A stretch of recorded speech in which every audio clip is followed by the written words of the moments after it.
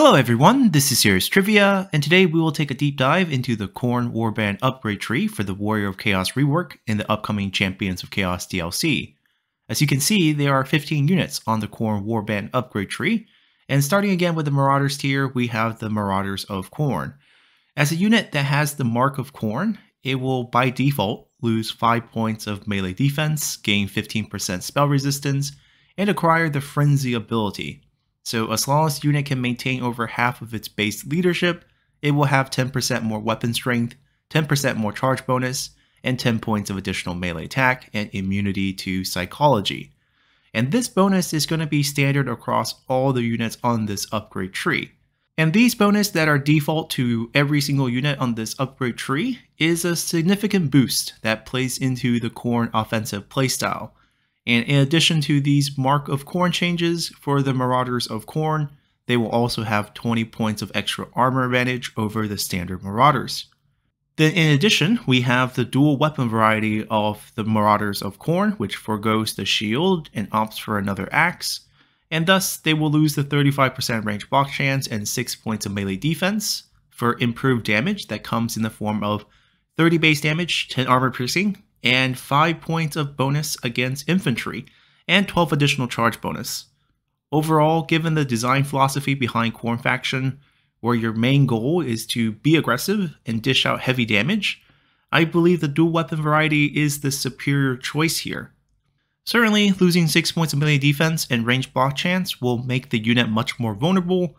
but the offensive trade-off, especially on the initial charge, where you can hit up to 77 melee attack from the frenzy and charge bonuses, which should allow the dual weapon variety to deal enough damage to make up for the potential return damage taken from their lack of melee defense. And since 23 total melee defense from the standard Marauders is nothing to mail home about, I would much rather rely on my offense to rapidly decrease the enemy numbers, which will in turn reduce the damage taken by my units. But keep in mind when charging into units with expert defense who are braced, as most of your bursts rely on that high initial charge bonus. Then moving on to the Chaos Warriors of Khorne, we have 3 varieties now in the standard axe and shield, the dual weapons, and the return of the halberd. Since we already talked about the specialization between the standard and dual weapon varieties, let's use them to take a look at the upgrade improvement, which is pretty standard as the health per entity goes up from 78 to 90, while the entity count goes down from 120 to 100,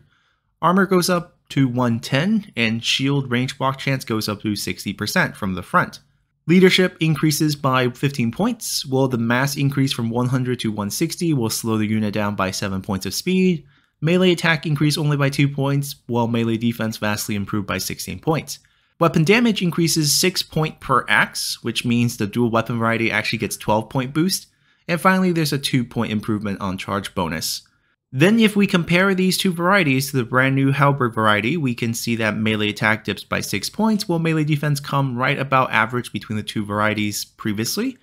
as the weapon damage profile will shift to a more armor-piercing focus output at 10 base and 24 armor piercing, with an additional 19 point bonus against large, which means when fighting against large, the halberd variety will actually have vastly more melee attack and weapon damage. And the massive drop in charge bonus makes sense since you want these units stationary and braced to activate their charge defense versus large and charge reflection abilities.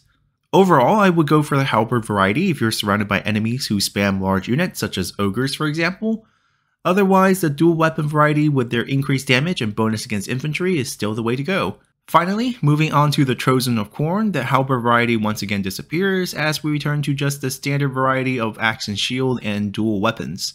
And if we compare the two and look at the improvement from the Chaos Warrior tier, we can see the same health increase, entity drop, as well as stat improvement shown across the board here. And the most intriguing change is the additional of flaming attack for both units, as you will now be able to cut the enemy healing in half,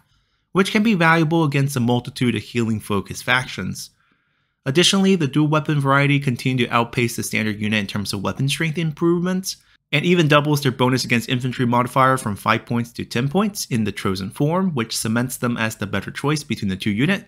unless you're facing off against a range-heavy enemy focused on armor-piercing range damage, as then the 60% range block chance from the standard variety's shield would gain a lot more value. Of course, you can forego the Chaos Warrior and Chosen route by upgrading your Marauders to Forsaken of Khorne, But since the standard Undivided Forsaken unit also has Frenzy by default, the Mark of Khorne this time will only provide a 5-point penalty to melee defense and 15% spell resistance. Thankfully, the Khorne variety will gain Flaming Attack, but overall I think the upgrade here is probably more detrimental, with the 5-point loss of melee defense as the only significant stat change between the two units. But this is not the case for the spawn of Khorne, as the standard Chaos spawn does not have Frenzy, so the Mark of Khorne will give its full benefit here. In addition, the spawn of Khorne will gain 10 additional points of armor, which doubles their previous amount, and Flaming Attack attribute to help cut down enemy healing, which makes it the better option between the two choices here. Then moving on to cavalry options, we start with the Marauder Horsemen of Khorne with throwing axes, and when compared to the standard Undivided counterpart, there is a whole laundry list of changes in addition to the 3 changes from Mark of Khorne. First, the shield disappears, and as does the 35% range block chance, but in its place there is now 20 points of additional armor, 16 more weapon strength, 5 points bonus against infantry, flaming attack on the range attack, and 12 more charge bonus. And these changes legitimately make the Marauder Horsemen, which was just a weak cavalry unit best used for harassment and chase down of a ready routed unit, as a potential shock cavalry that can dish out significant melee damage against infantry. Then upgrading from the Marauder Horsemen of Khorne, there are no tier 2 cavalry options, but there is the tier 2 Chariot of Khorne, which get the standard Mark of Khorne changes and 10 additional points of armor. Of course, Frenzy with 10% boost to charge bonus becomes much more relevant on high base charge bonus units such as the Chariot here. And what is more surprising is that the Khorne Warband upgrade tree actually have the Mark Gorebeast Chariot. And when compared to the Undivided variety, we can see a 5-point increase in melee attack and 7-point decrease in melee defense, which are both not super relevant to the charge-focused Gorebeast Chariot. Instead, the new Frenzy ability, which will give additional charge bonus and weapon strength, will make the Gorebeast Chariot of Khorne the better option between the two. And not only does Khorne Warband upgrade tree have access to high tier chariot, it also has high tier cavalry. First, there are the 2 Chaos Knights in the standard and lance variety. On paper, their improvements rather marginal, as aside from the Mark of Khorne bonuses, they will get 10 more armor and flaming attack over their Undivided counterpart. But much more important for them is that they have one more upgrade option over even the Undivided Warband upgrade tree in the Skullcrushers of Khorne. And looking at the stat improvement from the Chaos Knights, we can see that the Skullcrushers almost double in per entity health from 135 to 253. The number of entity did come down from 60 to 32 to counterbalance this a bit, but the mass also increases from 1130 to 1650, which is very important for charge heavy units such as these heavy cavalry units here. The other stat changes are much more marginal, with leadership going up by 1, speed dropping by 8 to compensate for the mass increase, melee attack dips slightly, melee defense is in the middle of the pack when compared to the 2 varieties of the Chaos Knights,